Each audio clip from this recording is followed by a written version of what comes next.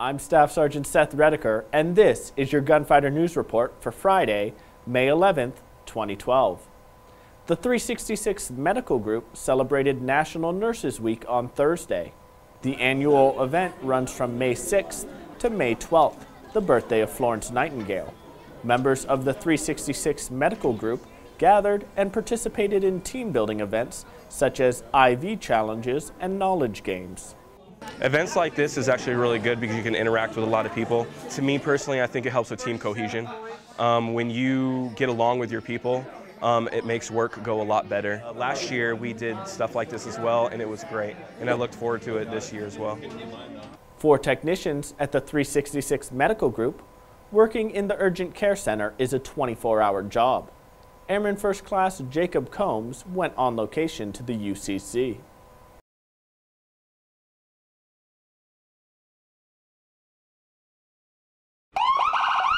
25-year-old male playing chest pain. Delivering 300 joules shock.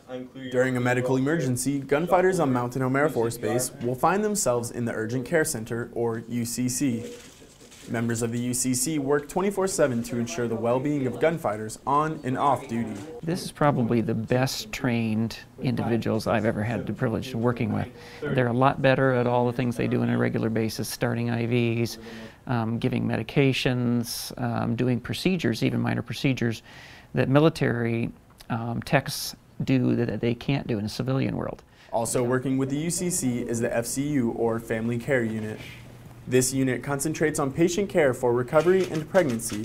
We do postpartum, which is after the babies are born. We take care of the moms and the babies. We do medical patients. We also take care of surgical patients, so they'll come back to us from the OR, and again, it can be a wide array of different types of patients. So we pretty much do a little bit of everything, but our main business would be labor and delivery. These doctors, nurses, and techs stand ready to respond during all hours of the night.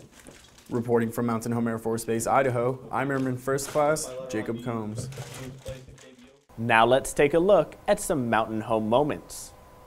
Airman First Class Zach Hinshaw, 726th Air Control Squadron Aerospace Ground Equipment, levels a tactical quiet generator on a scale during an exercise at Mountain Home Air Force Base. The generator, which averages 14,390 pounds, must be weighed to ensure proper loading onto an aircraft. Airman First Class Lindsay Skipper, 366 Medical Group Technician, prepares a patient for further diagnosis during a training exercise at Mountain Home Air Force Base. The Urgent Care Center crew is capable of handling various medical issues, from treating minor coughs to life-threatening injuries. Wing leadership receives a check of the total money saved by gunfighters that use the base TAC Center this season. The TAC Center is run by volunteers from different organizations around base.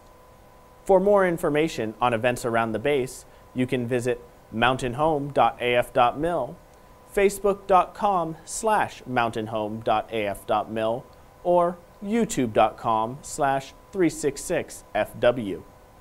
That's your Gunfighter News Report. I'm Staff Sergeant Seth Rediker.